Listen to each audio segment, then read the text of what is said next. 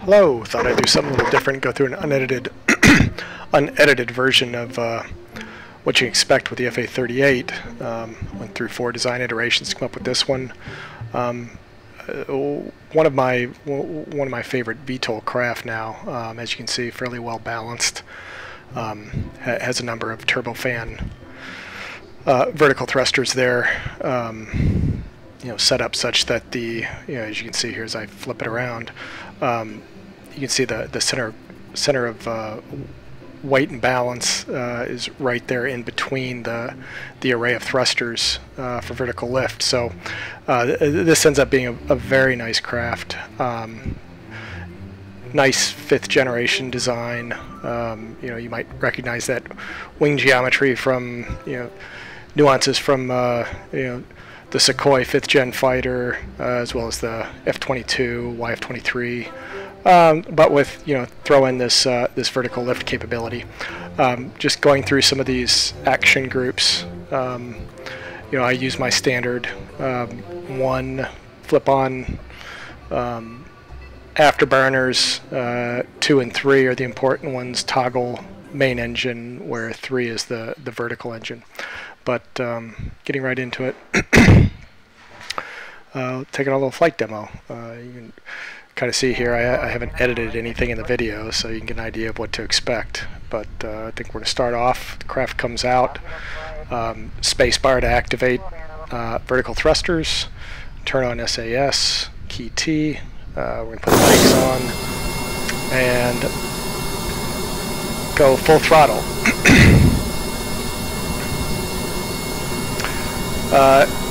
Thrust weight ratio on this is greater than 2.0, so at half throttle this thing hovers fairly nicely. So after immediate liftoff, gear up and bring it down to half throttle, and you can see it's kind of leveling out, and we can move it around fairly nicely. I think I'm going to take it over to the assembly building here, and we'll try a landing right off the bat, just to see, get an idea, how it handles coming into land.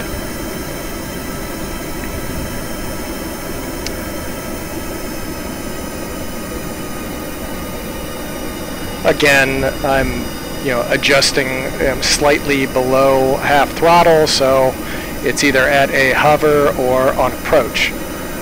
Right now, air brakes are on, as well as that would also cover your wheel brakes. So once I deploy the landing gear, we'll have brakes on, keep it from rolling when it hits on the helo pad. So gear down, and we're going to knock it down a little bit on the thrust, nose back, controls the forward momentum a little bit, and you can see this, those reaction wheels that I have there on the fuselage do a fairly nice job of keeping this thing steady. And with a 2.0 or greater thrust weight ratio, you don't have too much fear of pancaking, so it makes it for a very controllable craft. So we apply a little yaw and just bring it down for a controlled vertical landing.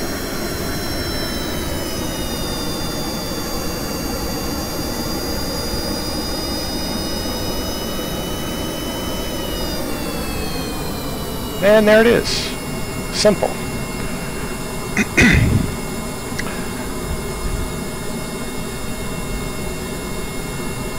So we can take brakes off, leave them on, either way.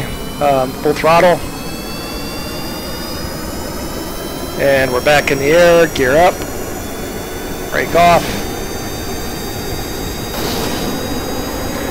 And we'll do spacebar, engage main engine, and key 1 to toggle afterburner. And it makes the transition into conventional flight pretty easily. You notice the radiator panels there on the bottom, they automatically kick in with the afterburner when they get engaged. You can see the cooling there at 15–16%. Normally you'd have to flip that on. I like to turn it on in conjunction with the afterburners.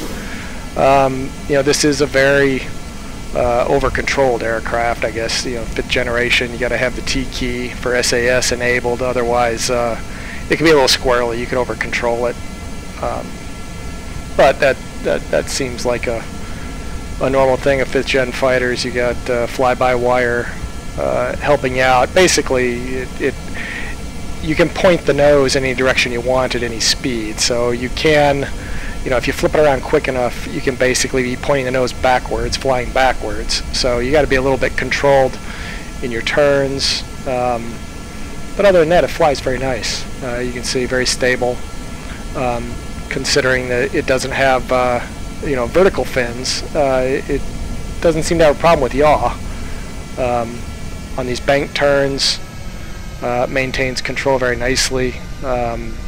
Inputs on the, you know, on the elevators and ailerons in the forward actuating part of the wing doesn't cause it to go crazy out of control at any point in time. And here we're setting up for just a standard conventional landing. So air brakes on, gear down. As the gear come down, you'll see the flaps deploy, and it floats. It floats a long way. I'm going to try to keep this in the air for a while, but you know, I'm coming in really fast. 100 meters a second, too fast for this aircraft. This thing lands at about 40 meters per second, but you'll see with full brakes on, flaps down, it bleeds off speed fairly nicely, and it comes floating in.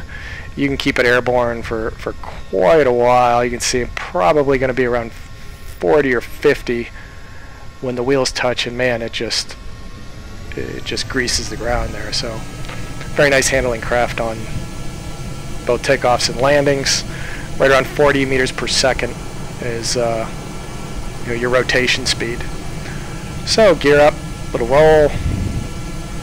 Well, there we are, flipping it around way too fast. You can see it's happy to oblige. It'll point the nose in whatever direction you tell it.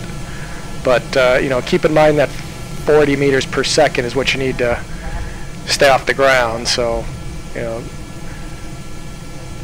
just control it, and we'll take it around for a little bit.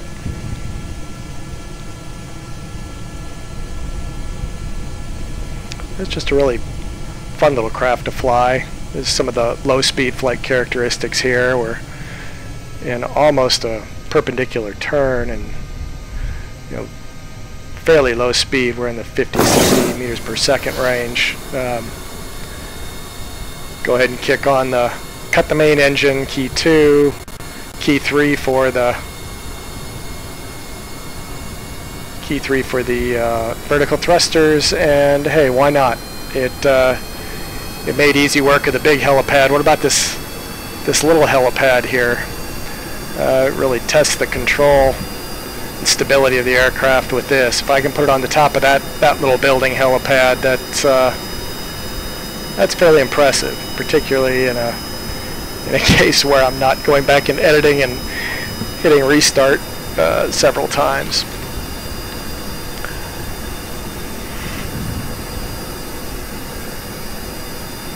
So brakes on again. That should lock up the wheels when it hits the ground. Shouldn't roll. So you know, apply a little roll here to bring it to the right. Nose up. Adjust forward momentum a little bit. And you know, I'm controlling this with a throttle joystick, but my main joystick doesn't work. So I'm just using keyboard here to move this thing around, and man, it's just rock solid. You know, here I am right around 1/3 to 1/2 throttle, and you know, making a fairly nice approach, you know, on this little helipad. Oh, and get down. Well, that was close, but it made it. But definitely gives you an idea that you know, the ability to control this thing is there. It's a great little design. I like it. I think on my VTOLs from now on, I'm going to look for a 2.0 or greater thrust-weight ratio in order to mimic that capability. But back throttle up, you know, vertical lift off, Wants to nose back a little bit, so we'll cut the key 3, cut the vertical engines, and key 2 for main engines, and key 1 for afterburner. And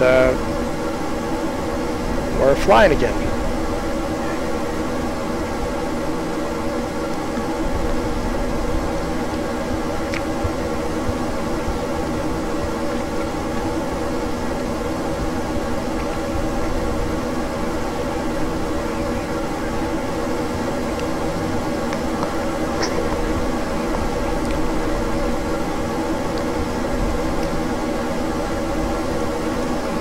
Yeah, you do have to watch yourself on the controls on this one. Gradual movements are what you want. You can quickly throw this thing tail first if you yank back hard enough. Those wings with those forward actuating, even though I've dialed them back quite a bit,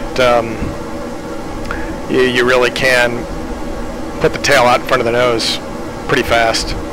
So here we're going to demonstrate, yet another VTOL. Is that 2, 3 VTOL landings in one shot? But coming in fast, hit the brakes, and we're going to do a Cobra maneuver and throttle up on our thrusters, which will bring us almost to an immediate stop.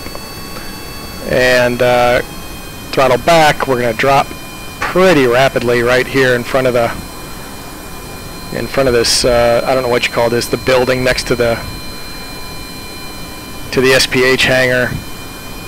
For some reason I like to always stop my flights right there by that little sidewalk next to the tower. But that's our target. So we're going to come in and drop hopefully right next to that, and we'll let Jeb come out and show you how the ladder works, and we'll call this a successful flight demo of the FA-38. Not going to explain how Jeb got his hands on a Krakonian piece of hardware, but if they give me an update that has a Skull Island evil layer, then I'll fly it from there next time. But that's it, and came pretty close to our landing spot. There's Jeb, and I don't attach hotkeys to ladders, so open that up and he comes down, and that's it. Thanks for watching.